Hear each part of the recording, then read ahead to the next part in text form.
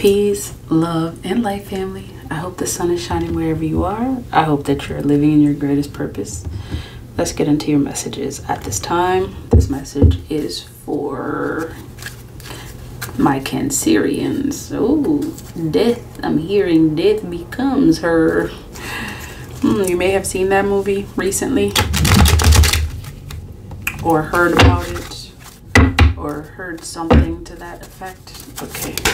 What message do you have for Cancerians?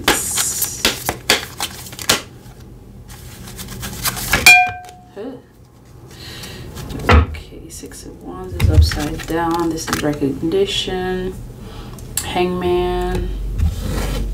Okay, showing up for you. There's a King of Swords. Also popping up, saying, hey. Okay, let's see about this Hangman. Justice, maybe a change for you. Oh, I'm using a new deck. Cancer. Okay, I'm using a new deck. Very, very different. I'm not sure if I'll keep using them, but for now, it is what it is. They're pretty big. Okay, tell me about this Hangman.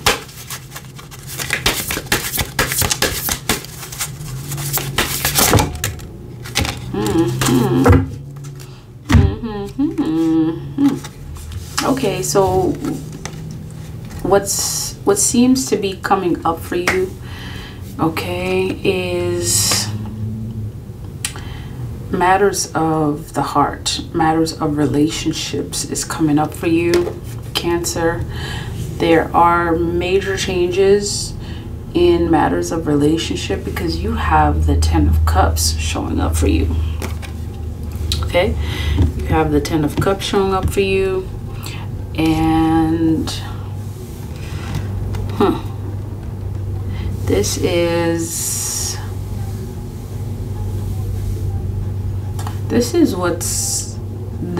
what you may actually have seen. I'm hearing that, you know, matters of relationship, this is something that you may have had an inclination that there was going to be like this culmination of things coming together for you. This may have to do with a happy family situation. Perhaps there's some resolutions with a family circumstance, you know, matters relating to your home, your children, your loved ones, someone that you have a serious commitment with. Perhaps you're even married to. This may be an energy regarding a spouse. And look what else is coming up for you. Temperance. You are definitely hearing that what's coming up for you is, in your energy, is more of an energy of being balanced, things being balanced, things working out for you. Okay. The Temperance is also reminding you, keeping your head above water. So the Temperance, I'm hearing this song, it has to do with you tend to be someone that's very much, you know, you go in depth, you analyze, you may even sometimes, you know, overanalyze the situation, and by overanalyzing the situation, this may cause you to be in one element more than another. This may cause you to be more in your, you know, more towards the emotional side. And I'm hearing that Spirit is asking you to be more grounded, okay? Keeping your head above waters. Yeah, try to, you know, you're a Cancerian, you know, the depth is your forte. This is your territory. The depth of the waters is your forte. And I'm seeing here with this Fool card here this is you also represented and being connected to the depth. And what Spirit is showing you is, this is what's coming towards you. So in the near future, you may be wanting to be a bit more balanced. You're someone, again, connected to a lot of the unseen, unconscious things, really deeply emotional type of person. You may be a very deeply emotional person, and Spirit is asking you to be a bit more balanced when it comes to the emotional side, to be a bit more grounded, to have that balance. There's also balance being represented in matters of the heart in your relationship. So these are the things that's coming up for you in your near future. I want to get some more information about this, about the Temperance card that's showing up for you. Tell me about the Temperance card. Okay, so a lot is showing up for you in terms of balance. And the first thing coming out is a Pentacles, which is an earth energy. This is confirmation that Spirit is letting you know, what, in terms of what you should be looking forward to, what will bring you much more success and balance in what you're doing, is being grounded. You are very much, of course, you're one of the deepest, most, spiritual signs there is, connected to water energy, the depth. And Spirit is asking you to be in this, grounded energy, earth energy.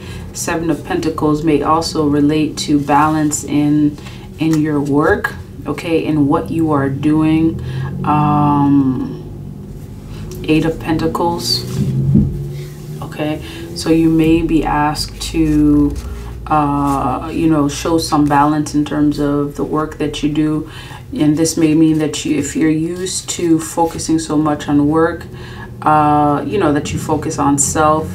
If it's vice versa, you focus on pleasures, you may want to focus more on work. The energy is really about balance, balancing things out. There's a high energy of wish fulfillment, coming up for you. Like 1010 is very significant for many of you. The number 10 could be significant. The number 2 definitely is significant for you, which is related to moon energy. Okay, so that would make sense.